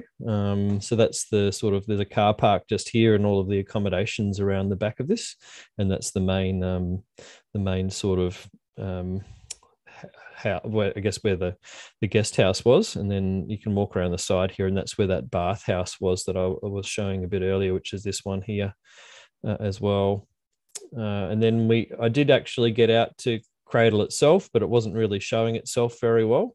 But you can sort of get an idea of the conditions. And so with this particular shoot, we went in for sunrise, and then they closed the park behind us. So we actually were in the park, pretty much had it all to ourselves the whole day with it all coated in snow. So very fortunate. Also can track down a few wombats and have a bit of a play with those guys as well. They're always quite friendly. So so that's, we might just mention the access because we skipped over it, and I know some people have asked. Do you want to bring a map back up or something like that, or the chat? I won't bring the map up as such, but the car issue is basically the park is closed to private vehicles from, I think it's 8 a.m. You're allowed to drive in before that. So if you want to drive in for sunrise, you're allowed to do that. The boom gate will open when you get to it. But when you come back out, when the buses are running, you actually have to follow out behind one of the buses. And the reason is that the buses are quite large and the road is very narrow. So basically the buses have to talk to each other as to where they are on the road, and they actually stop in layovers to wait for the other buses to come by. So you have to follow out a bus. If you go there for sunrise in your own car, you must follow a bus out. It's mandatory. And pull over when they pull over because they're in radio contact with the other buses. After 8 a.m, there is no private vehicle access unless you're staying at Waldheim. If you're staying at Waldheim, you're given instructions as to what to do, and basically you have to wait for a bus at the other end and then follow the bus in. If you want to do sunset in the area or anything like that, the buses finish at a certain time, about 5 o'clock, or in daylight savings, it might be slightly later. But you have to bear in mind that there won't be any buses after that time. So you have to be really organised. If you want to do a big, long walk and come out after the buses, you're going to have to either walk out the 7 or 8 kilometres back to where the visitors' information centre is, or you have to be organised enough to put a car in before the park opens. You want to do sunset, you better spend all day. Yeah, you want to probably drive into Ronnie Creek and park there before the buses start running. So you've got to do it the early part of the day. Otherwise, you can get stuck. And I know of people that have been stuck and have had to walk out all the way. Wow. Also, at the moment, because of the construction of the observation shelter at the old Dove Lake car park, there's no vehicle access past Ronnie Creek. So if you want to do a sunrise at Dove Lake and you want to drive your own car in, you have to park at Ronnie Creek and then walk the rest of the way, or bring a bicycle or something like that. I can't see that changing. I think once the observation shelter is built, there won't be any car access past Ronnie Creek for private vehicles at all. I'm not sure that that's the case, but I suspect it will be. And it's a bit of a schmozzle and that's basically the park becoming too popular and they're having to make compromises with private vehicle access.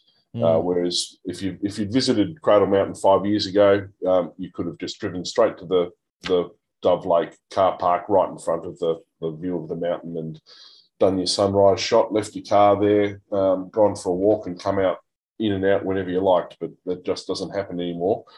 It's a real pity for photographers, but it's a victim of its own popularity, of which photographers are a part of course. I think there was a question also regarding. Just before you go on there was 2.2 Ks. So if you want to do sunrise, you basically have to walk in from Ronnie Creek. You can't park or even be dropped off down here. So you have to park at Ronnie Creek and either walk. It was 2.2 Ks from Ronnie Creek to the classic view of Cradle and Dove Lake. And it's 2.6 Ks to go via the Lake Lilla track. Parks will say to go via the Lake Lilla track. They don't want people walking on the main road. So you can see that about 2.6 Ks. So that's unfortunately, it's maybe operators can drop people off there, but for private people visiting, the only option to do sunrise there is unfortunately to walk at least 2 kilometres into the viewing area. And then sunset, like Nick was saying, is a real challenge. And that's one good reason to stay at Waldheim, because then you can that's only a 2.5 K walk from there to sunset and then back again. And then you're staying there anyway. And you're allowed in and out of the park if you're actually staying at Waldheim. So you still have to follow buses in and out, but it's definitely a more flexible option there. So so that's something to bear in mind. Unfortunately, yes, Cradle is now nowhere near as easy for photographers, and it's a real worry going forward.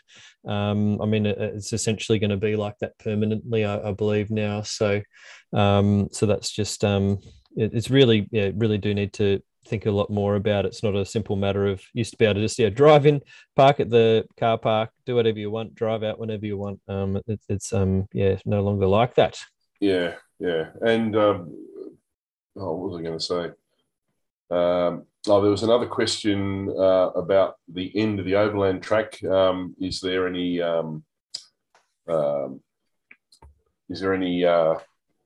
shuttle or anything like that? There are private operators. There's operators that will take you. So there's a lot of people do it two different ways, but I think it makes more sense to leave your car at Lake St Clair, or there's quite a big car park at Cynthia Bay there at the southern end of Lake St Clair. I'm going to have to do a terrible job finding it again. That's Lake St Clair there, and then you've got Cynthia Bay here, and so that's it. That's Pump House Point there. That's the big car park here. That's the jetty that the ferry goes to, and so you park your car there, get someone to pick you up at the end of the walk, and then they will drive you all the way. I think they normally go the western way. They'll drive you all the way around here, and then come back in and take you to the start of the walk at Ronnie Creek. And that way, when you finish the walk, then your car's there ready to go. And so that makes a lot of sense. You can do it the other way, leave your car at Ronnie Creek and then come back. Just depends, I guess, which way you're wanting to plan your trip around. It's always a lot easier, nicer to end up in your own car at the end rather than having to go on a stinky bus. So so that's and I've done that myself, and it makes it quite easy to do it that way. Otherwise, you can do a shuffle with two. If you've got two cars, you can both drive to the end, leave the car there, and then drive back to the start. There's probably not much point though doing it that way. So that's the area. We unfortunately aren't going to have time, are we, Nick, to even talk about the walls? Unfortunately, because there's so many amazing photos to show from there.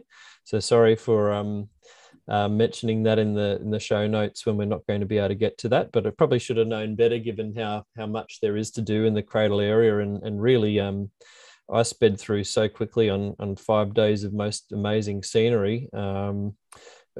With the Overland Track, so it's definitely something that we'll have to revisit at some point. I don't know if there's any other questions. I'll just check on YouTube.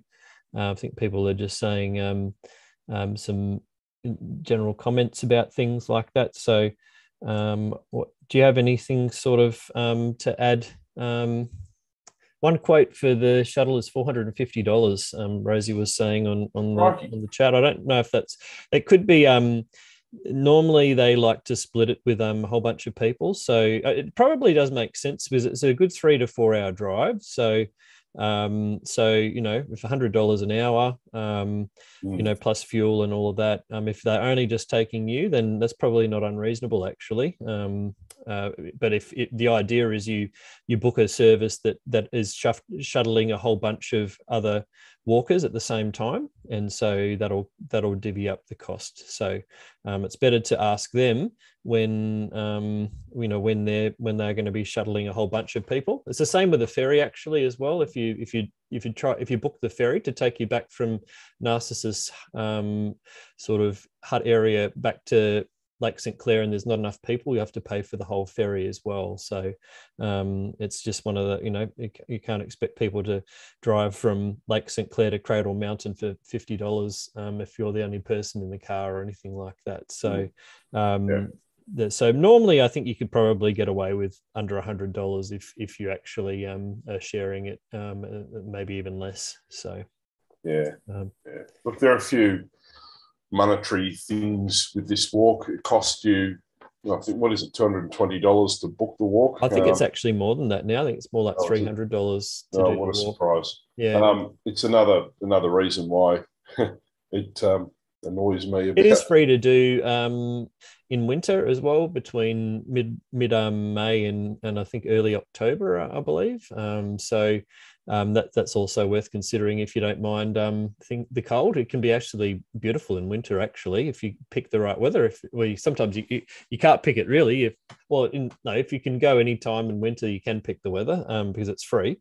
But you don't have much chance if you've booked it. What the weather is what the weather you get. But that's definitely a good point to raise. Yeah, it's probably one of the reasons. The whole setup now is probably one of the reasons why I don't spend as much time there as I'd like, because it's difficult. It costs money. It's for a local. It's a bit of a different story if you're a tourist, I suppose. I think there's a lot of value if you can get it. If you can get Waldheim, a nice place there, just stay there for a few days, enjoy the area.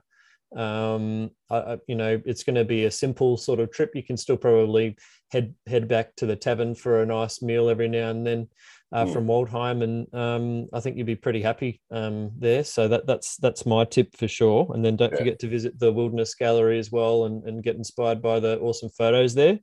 I think that makes for a pretty good trip. It's for people that are used to how it used to be. It is a bit of a downer these days. But I was only there a couple of months ago, and I was there at Fagus time, and I was there in winter, and it was just absolutely glorious. So it never loses its shine. I'll just mention just before we go, because we touched on it right at the start, that the Discovery Cradle Parks hosted by Mark and Claire Walsh do have an informal gathering that happens every year called Focus on the Fagus. There is a Facebook group for that if you're interested in having a look. But basically, it's a bunch of photographers. Many of them are regular visitors that visit every year, and then there are people like Luke and I that will go for a year and then have a couple of years off or whatever. But it's a wonderful, wonderful bunch of people, and it's a social event, and there's a couple of informal walks that are organised. Some are with the more hardcore walkers, some are with the walkers that aren't quite up for the longer walks, but the focus is on the Fagus. So it's always around the end of April into the start of May that the week is planned for. And there's a bunch. Just for a reference point, they often talk about Anzac Day as being the peak of Fagus, or at least a good sort of mental note of when to think about Fagus being in Cradle. Yeah. So if you are interested in perhaps doing that and staying at Discovery Cradle Parks, it's a limited amount of people, of course, but definitely get in touch with Mark and Claire if you're a photographer and interested in it. It is a great bunch of people. Some of the best people I know go there each year or every second or third year, and it's a great time. And the social aspect of it is just as good as the photography and the hospitality. It's quite a community, really. But they're always very welcoming to like-minded folks. So and it's definitely a good organised way to get out into the park and see some areas that you probably wouldn't get to otherwise because of the challenges to get to some of the places. So so that's definitely worth looking into. Absolutely. And if anyone's ever looking to go to Cradle, I'm also happy to do a private tour of that sort of area and go and do some photos and that sort of thing. I am licensed to go to certain areas of Cradle Mountain as well, so that would be no problem at all. Cool. Well, I'll probably need to leave it there for tonight, and we're going to have to look at doing another episode, maybe part 2 of and so we can look at the walls of Jerusalem and some of those other areas and at another time. If there's any sort of feedback on tonight's episode or anything like that, or things you felt like we missed or went over too quickly, please let us know, because that helps us plan our episodes going forward. Now, next week we have Peter Hill on, and we're going to look into infrared. I'm really, really excited about that. I'm actually a huge fan of infrared, and Peter will take us through his journey in infrared, and everything you really need to do in terms of setting up your camera for getting into that. It's mainly looking more into converted cameras than using filters, but I'm sure we'll touch on what it's like using filters as well. Converted cameras is obviously the better way of going about things. Peter, if you haven't seen his work, please check it out, and it will give you a good flavour of what to expect in the episode. So yeah, we've had that in planning for a while, so we were looking forward to welcoming Peter onto the show for next week. Cool. Well, I think that's all for tonight. Thanks so much for joining us. Thanks, Nick. Hope you feel better soon. Yeah, so do I. I'm not sure if Paul's going to join us next week or not. He's gallivanting on a yacht somewhere in the Whitsundays or something like that. I don't know how he manages to do these things. So, but in any case, we'll certainly be there, and looking forward to seeing you all then. All right. Until then, have a great time. Happy shooting, and we'll see you soon. All right. See you, everyone. Bye. Bye.